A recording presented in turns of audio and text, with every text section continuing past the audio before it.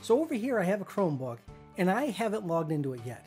Depending on whether or not you're using someone else's Chromebook or a loaner Chromebook, or this is your Chromebook but you haven't logged in yet, you will need to log in from the home screen. There are names here over on the side, but if your name is not one of those names, you'll need to come down to add a person. You'll also need to do this if no one has ever signed into the Chromebook.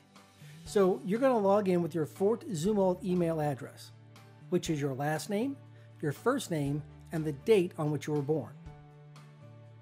So if my name were Scott Smith and I was born on the 14th, I would be Smith Scott 14 at student.fc.k12.mo.us. That's already been typed in for you.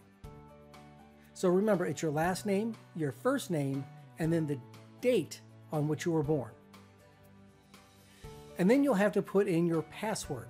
Now your password is your 5-digit lunch code.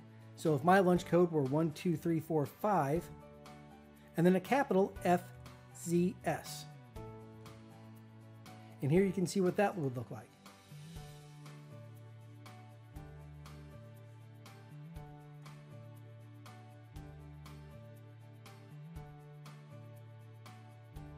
Once the Chromebook sets up your profile, you'll see Google Chrome has already been installed on your Chromebook. So to get to the internet, let's go ahead and open that up. To get to our email, we can either click on the Gmail link here, we can click on the waffle over here and choose Gmail from there, or we could simply type in Gmail. All of those will bring us to our Fort Zumwalt email.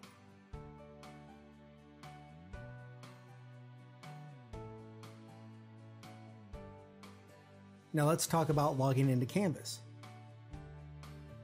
Simply click the plus to make a new tab and type in fz.instructure.com.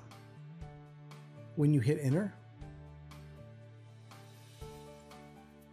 you'll be brought to your Canvas dashboard where you will see all the courses that you're enrolled in. You may also have a Canvas app on your app launcher. If you do, you can open that and get to Canvas through this link.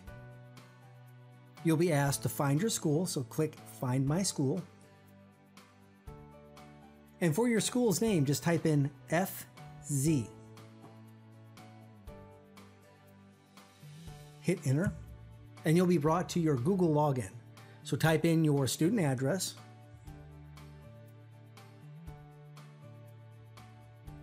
and then add your password, which is your lunch pin plus a capital FZS.